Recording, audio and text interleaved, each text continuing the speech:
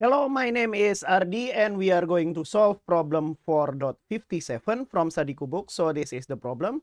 Obtain the Thevenin and Norton equivalent circuit at terminals AB for the circuit in figure 4.123.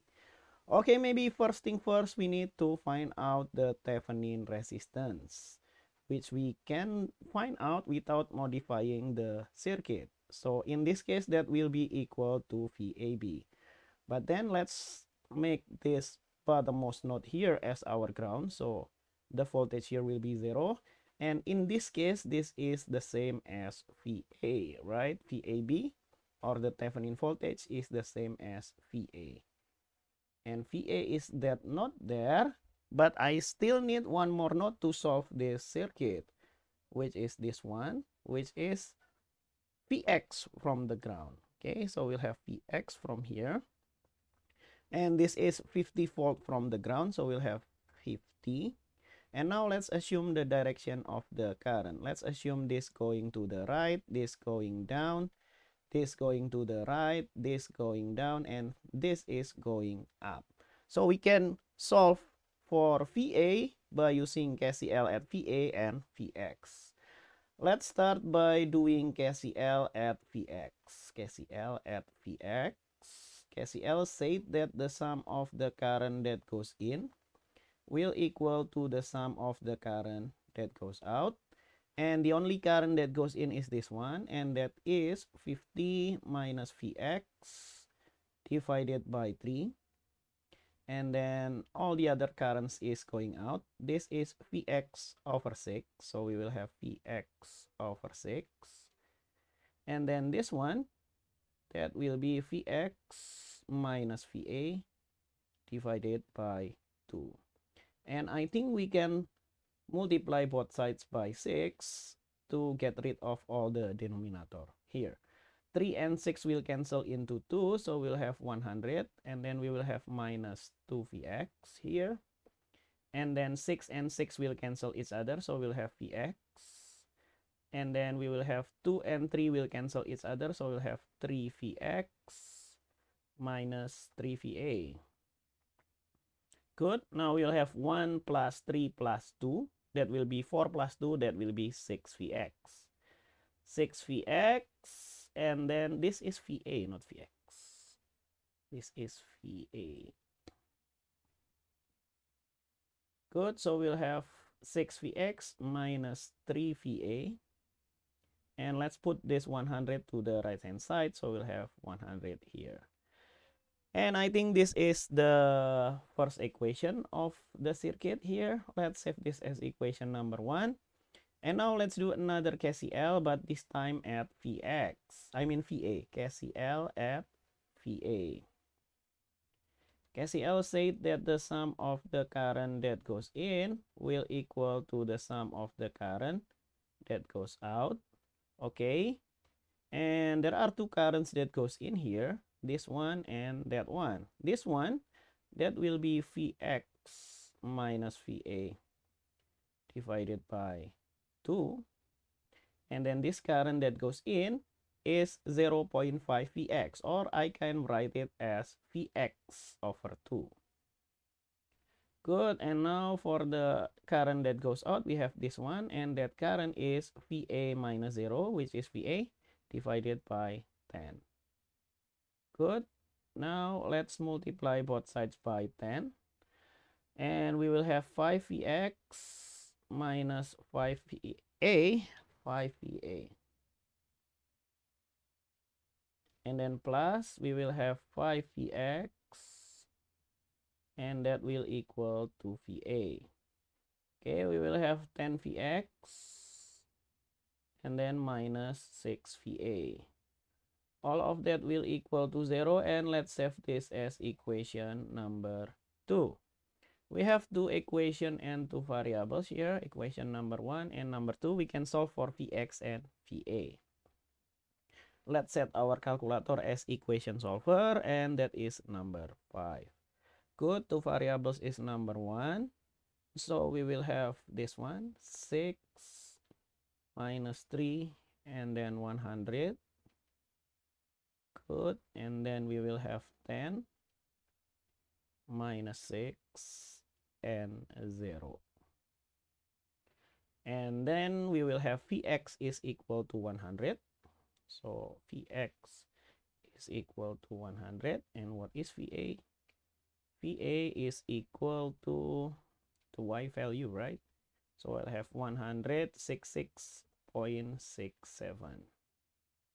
166.67, and the unit will be volt.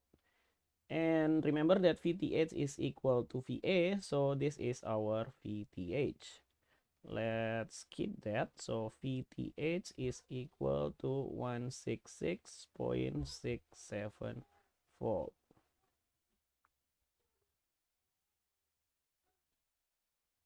And that is good. Now our task is to find out the RTH. Let's save this value here and clean up this calculation first. Okay, let's find out the Thevenin resistance here. So let's find out the RTH. Find RTH, but we have a dependent current source here, so we need to put dummy source here. Maybe let's put 1 volt voltage source here. 1 volt, and we can find out the current that goes there here. So we will have this current here. So let's name that as I1 there, right?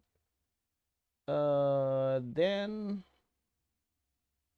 we can calculate the Thevenin resistance. So RTH is the voltage here, 1 volt, divided by the current that goes there.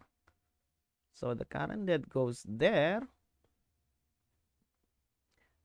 I think we will have I1 there, yeah.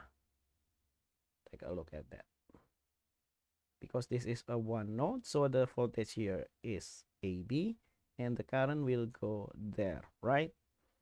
And that is what we are looking for. But we also need to turn off the dependent voltage source, which is this one here. Okay, so we need to draw that shapes here. Okay, that is good. And we replace this with short circuit here. Okay, that is good. Now what can we do from here? This bottommost node is our ground, so the voltage here will be 0. We know that VA here is 1 volt, so this is VA that equal to 1. And so we need to find out what is this value here. That is Vx, right? Vx. And so we need to do KCL at Vx. Let's do exactly that. KCL at Vx. KCL said that the sum of the current that goes in will equal to the sum of the current that goes out. Okay, I already have this current goes in, so I will have it like this. The two will goes out like that. So we will have this one here, VA minus Vx divided by 2. VA minus Vx divided by 2. And that will equal to Vx over 6 and plus Vx over 3. Vx over 6 from this one and Vx over 3 from this one. Good. Now let's plug in 1 VA here. So we'll have 1 is this part here. And let's multiply both sides by 6. So we will have 3 minus Vx. 3 minus 3 Vx. And then we will have Vx. And then we will have 2 Vx. Therefore, we will have 3.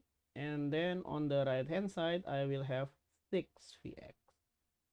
We will have Vx is equal to 0.5 volt. But we are not need we are not finding Vx, we just need to find out I1. What is I1? Remember, I1 is VA minus Vx divided by 2. What is VA? VA is 1. Vx is 0 0.5. So I'll have 0 0.5. And then divided by 2. This will be 0 0.5 divided by 2. And so we'll have 0 0.25. The unit here is ampere. So we can plug in into this formula. So I'll have 1 over 0 0.25. Therefore, we will have our RTH. Our RTH is equal to 1 divided by 0 0.24. So that will be 4 ohm. So we will get the Thevenin voltage and the Thevenin resistance. But from here, we can also get the Norton current. Norton current is just VTH divided by the resistance, right? And that will be 166.7 divided by 4. Let's use our calculator for this. 166.67 divided by 4 is 41.67. Yeah, so I'll have 41.67. And the unit here is ampere. So this is our I Norton, 41.67 ampere. Now what can we do is wrapping them up from the value of VTH, RTH, and I Norton. Let's clean up the board first and let's draw the equivalent circuit. Okay, from here we can draw the Thevenin equivalent. So the Thevenin equivalent is this circuit here. We'll have 166.67 volt. And then a resistor that is in series with it. And the value of the resistor is just 4 ohm here. And this is point A and this is point B. This is for the Thevenin. And then for the Norton, let's use this current source here. And that will be 41.67. Good. And this will be in parallel with 4 ohm. So this is point A and this is point B. We'll have 4 ohm. This is Norton. So that is all for this problem. Thank you for watching. See you in the next video. Bye bye.